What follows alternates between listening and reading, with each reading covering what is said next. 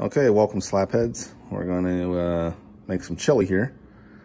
I've got all the ingredients here set up, and on the description we'll have everything that I am using in this pot of chili. We're going to be cooking the meat and everything in a pot, and then everything's going to simmer in a slow cooker. So we'll get into all the ingredients here, and then we'll cut into how we make everything. Okay, so first over here we got some fresh parsley, celery, and cilantro, 2 bell peppers, 3 jalapeños. I use about 10 cloves of garlic, we like garlic, and 1 white sweet onion.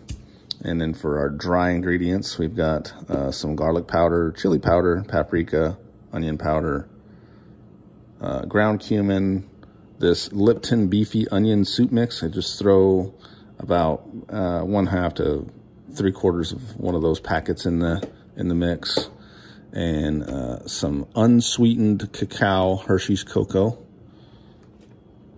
just regular black pepper, and a beef bouillon cube. So for the wet ingredients, I use just whatever beer I've got laying around, usually 1 12-ounce beer. Pacifico is happen to be what I've got right now. Some Worcestershire sauce and some honey. And then to your liking, whatever kind of beans or tomato kind of base products. I try to usually use 3 or 4 kinds of beans just for variety. So I've got a can of dark red and light red kidney beans, set of black beans, and white kidney beans. These are all 15-ounce cans, 15.5-ounce cans. And then I've got some stewed tomatoes that I really like, whole tomatoes, and then depending on the consistency, I'll throw in 1 or both of these, depending on how much we've got in the pot and how full the pot is. So it's kind of a great thing about chili. You can add or subtract whatever you need to do. All right, so we'll go ahead and get into how we make this. This is mainly for my kids because we make it all the time and they lose the recipe. So here it is, kids. You can look it up and make it. So it is New Year's Eve right now. The ball just dropped in New York. So 2021, but we're still in the past. We're 2020 here in Oklahoma. So I'll get into it. How I do this here, it's a little bit different than most people. So we'll go ahead and edit this. We're not going to do all the choppy chops. I'll show you how I do it. All right, here we are. We're back. So I have combined all of our dry ingredients here. Look in the description for the measurements and all that. So we've got our garlic powder, chili powder, paprika, onion powder, cumin, this soup mix, and the Hershey's cacao, unsweetened cacao, and just regular black pepper. And then over here, we have some chopped celery, roughly 2 to 3 stalks, about 1.5 cups, whatever. And then our 1 chopped onion, 3 chopped jalapeno peppers, and 2 chopped bell peppers. So what I do with these is I combine these in this little gadget right here. So this is the knockoff version of the Ninja, and I actually puree these because we got some texture issues with some of the family, but we still get all the flavor that way. So what doesn't get pureed as far as the fresh veggies and everything is the garlic. I'll squash and slice this up, and we'll end up cooking it with the meat. And then the cilantro and the parsley here will go in last after the beans and the tomatoes and all that stuff we're already in. Okay, so I'll puree this and show you what that looks like. Yum, yum, yum. Looks delicious.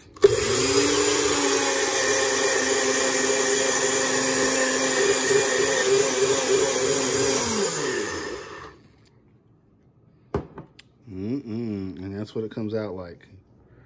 All right, now that we've got our Fooderator green slop, which this is the onions, all our peppers and celery blended up, and all our dry stuff, we're gonna cook the meat.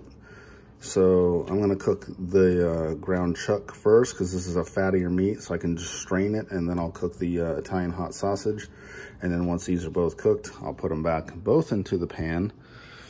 and we'll add our dry ingredients first. Let that kind of mix with the fat of the meat so it doesn't clump up. And then I'll add the that, and it'll all fuse together. So when I'm browning this meat, I'll use a little olive oil, and I like to use this Irish butter. So about 2 tablespoons of this. I don't use any salt in these recipes because this has salt in it, and a lot of the dry goods like the soup and stuff, they already have a salt in them. So otherwise it'll just be too salty. So, all right, I'll show you after this is all browned and everything. Okay, so I've got the 3 pounds of ground beef cooked and strained because this was a fatter ground beef. Now we're gonna go ahead and cook the spicy sausage, but we're gonna put the chopped garlic and about 2 tablespoons of that Kerrygold Irish butter in. So go ahead and saute this up, and you gotta do this quick because garlic burns really fast. So we'll go ahead and pop that in, cook this up, and then we'll start adding everything up. All right, this is where we're at with this spicy sausage and the garlic. It's just about done. And we'll go ahead and add everything back in. All right, so we've added our ground beef back to the spicy sausage. And I'm cooking over this on a medium heat, by the way. I forgot to mention that earlier. So we're gonna go ahead and add our dry here. Stir that in. It's kind of difficult one-handed. We're gonna stir that in to prevent it from clumping as much as we can, because it is a lot of powder. We want to spread those flavors around. And then as soon as we got it spread around pretty good, now we'll add our gooey slop. Boom. And I made a little mess over there, so gotta clean that up. But now we'll clean this up. I've got the burner off now. It's really difficult to do this with one hand. Okay, so I'll come back to this. Okay, at this point, I've got all the gooey slop mixed in and our dry ingredients. And now we can go ahead and add our 12-ounce beer.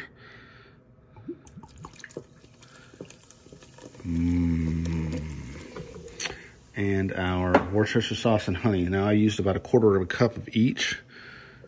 And I know that won't pour out all right. Come on, little guy, you can do it. And I'll scrape the rest of that out with the second hand when I get it back. So we'll just go ahead and stir this up. And then we're gonna turn our stove back on and let this almost come to a boil. And it'll reduce a little bit, and all those flavors will soak right into that meat as it reduces. And then once that's done, we're gonna transfer it over to the crock pot where we'll put in our beans and tomato products, and as well top it off with the fresh parsley and cilantro. So while that's cooking, I'll go ahead and prep these beans. Okay. So this got up to a boil, reduced pretty well. It's still a little bit moist, but that's good. And it is now officially New Year, so Happy New Year. 2021, rock and roll. So what we're gonna do here with this, we're gonna transfer this over to the crock pot. And I've prepped all the beans. So I've got the light red kidney beans, dark red kidney beans, black beans, and then white kidney beans. So I took them all out of the cans and strained them in the colander or strainer, depending on where the hell you're from, to get all that, whatever they're packed in, off. So they're nice and clean and ready to go in. Normally, I like to use dry beans, but I didn't feel like waiting, so I went with the canned option instead. So I also have my tomatoes prepped here. I've got these over here in case you know, I need to add to for either paste. You can add if it's too wet, I guess you could say. That'll thicken it up a little bit. And then if I need more room in there, because I try to fill this thing pretty much to the brim, you know, I got like 18 kids, so this feeds them for a day or two. So I got the whole tomatoes, stewed tomatoes, and the diced tomatoes. So what I like to do with these is the whole tomatoes, I'll take them over here and squeeze them and smush them into the chili as I'm doing that. So I'm gonna go ahead and transfer the meat and put the beans in, stir them up, and then we'll start adding tomatoes. And then after that, we'll chop this up and put that in last. All right, so we've got the meat and all the beans added. Now this is a lot of beans. I put that in there for a filler. Those beans will soak up all that flavor. The longer you cook this, the better it's gonna get. You don't have to use as many beans, that's your discretion, as well as tomatoes. I mean, you can do whatever you want. That's the beauty of chili. So, but I prefer to use a lot of beans because, like I said, got a lot of kids, and this is the easy way to feed them. And, you know, the government knows I have them, so I've got to feed them. So I'm gonna go ahead and start putting tomatoes in, because see, this is already a little bit dry, and these tomatoes, I'll just put them in right in here with the sauce. Boom. And then these stewed tomatoes here with the sauce. Boom. And then we'll go ahead and stir that up, and then I'll put these bad boys in, these whole tomatoes. And now what I do with these is I'll actually put them in my hands and just squish them in there so they're all, and I'll actually squeeze these up too, these stewed tomatoes too.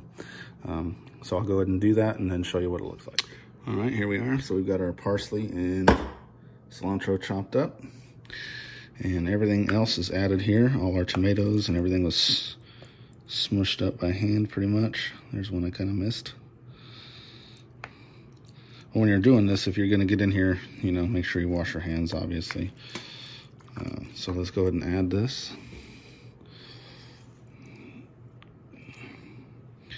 Let's see if we can get the rest of this here.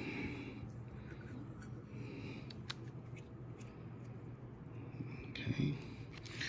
And then when you're stirring this, you wanna be kind of gentle with it, because those beans can be smushed very easily.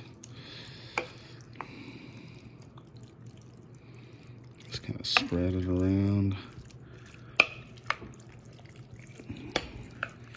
Thank God, it smells amazing already. So I didn't think I needed either one of these for a filler or whatever. There's plenty in here. I could throw that extra can of diced tomatoes in here, but I don't really see the need for it. We're not making spaghetti, right? So you don't want to have too much. But if it was, I mean, it is a little watery, but you gotta understand that the beans are gonna soak up a lot of that too. So, and a lot of it will evaporate off as it's cooking. Okay, so we're gonna let this simmer. It's now, I don't know, probably about 12:30. Well, midnight 23. So we'll let this simmer for about 8 hours on low heat. Boom. And then we'll come back in the morning and try it out. I like to put a little cheese on it with sour cream, maybe some jalapeños. Okay, we'll see you in the morning. All right, well, before we retire for the evening and go upstairs, just want to make sure, first off, you should be cleaning as you go. I wanted to make sure the kitchen was clean, getting ready to start the dishwasher there. And, you know, make sure the floor is clean and the whole house. So when the wife wakes up, it's not Operation Ape Shit out here. So,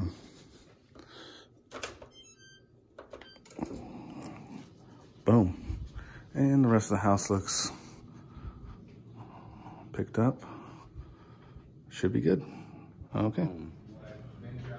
Okay, what time is it? It is almost 7. 10 to 7. And our chili is bomb. This crock pot cooks really fast, even though I've got it on keep warm right now. And this sucker is still like boiling. I wish this thing had smell-o-vision because it smells so good. All those flavors are now absorbed into those beans. It's so good. And I've already scooped out some and put some cheese, sour cream, Bam Jam, and some rice from the old rice cooker. And that's it. You can put this on chili dogs, chili burgers, rice, whatever. It's good.